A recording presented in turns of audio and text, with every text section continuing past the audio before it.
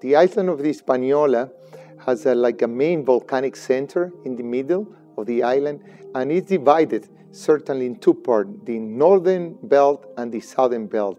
In the northern belt, we have the calco-alkaline rocks where we have mineral deposits like Pueblo Viejo, also like Cerro de Maimón, Las Animas that belong to GoldQuest, and many others potential.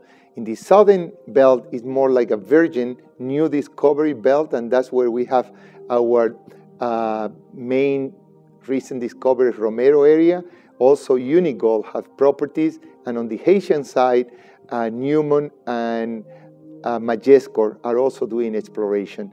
So this volcanic island arc in the center of the island has a lot of potential for mineral exploration. GoldQuest goes back to 2001 when they first initiated exploration in the Dominican Republic using a stream sediment program sampling.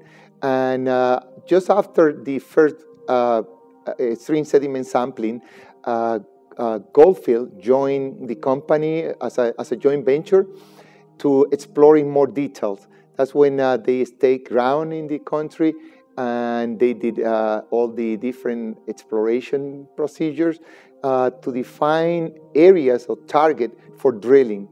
Finally, they decided to explore in more detail the Escandalosa area, where Las Tres Palmas trend had been defined. Las Tres Palmas in general is actually an area with a lot of potential, and that's where actually 3 projects have been identified: Escandalosa Sur, Hondo Valle, and the recent discovery Romero, Romero area in the most northern part of the trend.